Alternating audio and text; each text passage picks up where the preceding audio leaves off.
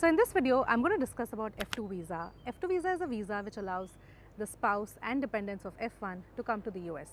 And I find F2 very unique because this is one of the visas where the approval rate is very tightly linked to when you apply for the visa. I'm going to discuss this in detail so that you can maximize your chance of F2 approval. Keep on watching.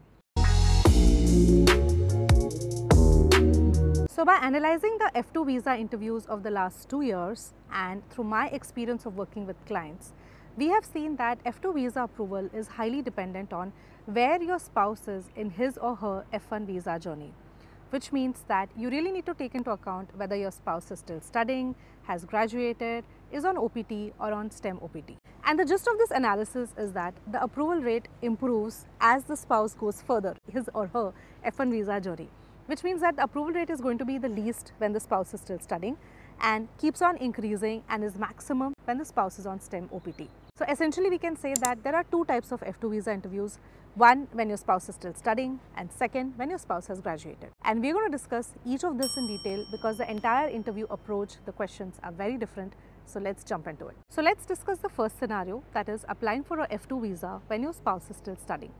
Now in this scenario, the main focus of the visa officer is going to be funding. This is because on F2, you're not allowed to work, you can't earn money in the US, and F1 can only work limited number of hours, which means that the main source of funding has to be from outside of the US.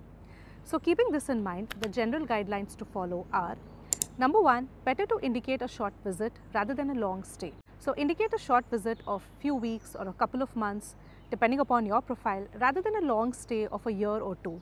This way you can reduce the financial burden. Number two, sponsorship cannot be from your spouse. Even if your spouse has savings, do not show your spouse as the sponsor because the visa officer is going to think that these savings might be required for his or her own education. So best case is to have self as a sponsorship. If self is not possible, you can look at parents or in-laws. And number three, prepare really well for the interview because in such scenarios, we see that there's a lot of focus on the F2's profile in the interview.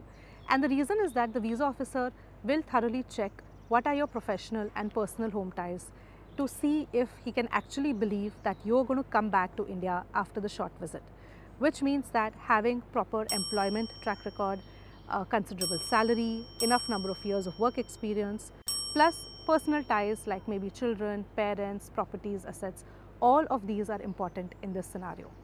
And lastly, I know I already spoke about it, but just putting it here, when you apply for the visa when your spouse is still studying, do keep in mind that the approval rates are generally lower compared to when the spouse would have graduated. So quickly summarizing, if you're applying for a F2 visa when your spouse is still studying, show it as a short visit, show sponsorship either as self or from parents or in-laws, prepare well for the interview and strengthen your own profile, and keep in mind that the approval rate might not be very, very high. Now, before we move on to the next scenario, I just want to include a quick note here. Even though I am saying that the approval rate is low, there are plenty of cases where F2 visas do get approved when the spouse is still studying. And this is the case when F2's own profile is strong enough and the visa officer doesn't have to worry about them coming back. So in case you are in this situation where you're applying for the visa, your spouse is still studying, and you feel that you have a complicated profile or you have a history of previous rejections, I would suggest do reach out for a proper preparation. Right from your DS-160 form to answer structuring, mock interview, we can help out with all of this. The details of all of these services are right below in the description box. You can work one-to-one with me for this. In fact, we also have free resources as well to help you in your F2 visa journey. So all the good stuff is right below in the description box. Do check it out. Now we're going to discuss the second category, that means applying for a F2 visa when your spouse is working on OPT or STEM OPT. But hold on, before we move on, if you're still here, still watching the video, do give this a like and a thumbs up and comment below and let me know which category you fall in. Do you fall under category 1 or category 2? So if your spouse is working on OPT or STEM OPT and you have all the proper documentation, that means you have the offer letter, the employment verification and pay slips of at least 3 months, then these are the general guidelines that you can follow. Number one, you can indicate a stay.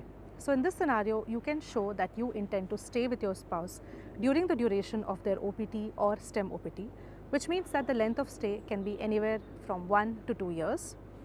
Number two, the sponsorship can be your spouse. Since your spouse is working, has a salary in the US, and if the bank balance is sufficient, then you can show your spouse as the main sponsor, and in the interview you can also indicate add-on sponsors, which could be yourself or your parents.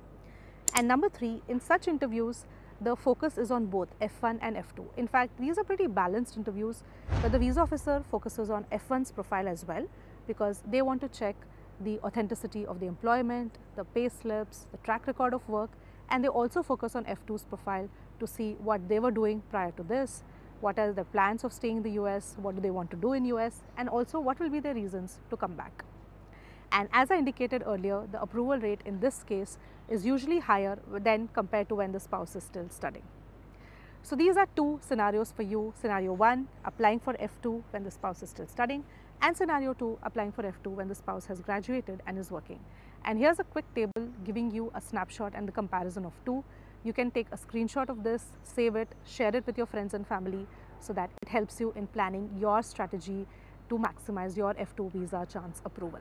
So I hope you found this video and all the information that was shared useful, and we in fact regularly upload interview experiences as shorts on YouTube and reels on Instagram. So do check it out, and here you will get an idea of what are the actual questions being asked in the interview. If you have any more doubts, feel free to leave it in the comment section below. You can also DM me on Instagram. My Instagram handle is @shachi.mal. We're going to pause for a minute. So as I was saying, my Instagram handle is @shachi.mal. So do reach out if you need any help. And one last thing I would like to say is that I feel F2 visas are quite tricky. There are a lot of small nuances to take care of, and every small detail really matters. So do plan your preparation properly and reach out if you need any help. As I mentioned earlier, we can help you in reviewing your DS-160 form, answer structuring, as well as mocks. All the links is right below in the description box. You can work one-to-one with me for all of this. So do take a look. Signing off for now. I'll see you in the next one. Bye.